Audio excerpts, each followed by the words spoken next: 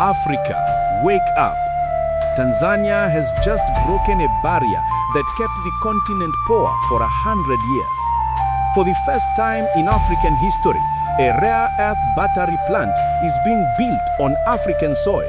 Not in China, not in Europe, but in Tanzania. Why is this massive?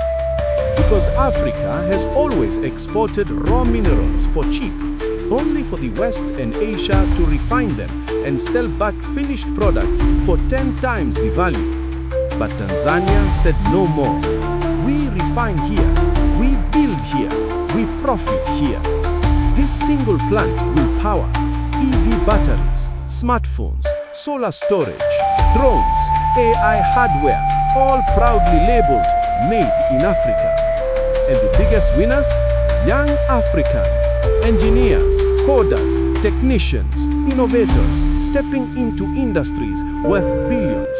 And trust me, global powers are watching, because the moment Africa refines its own minerals, the old economic system collapses.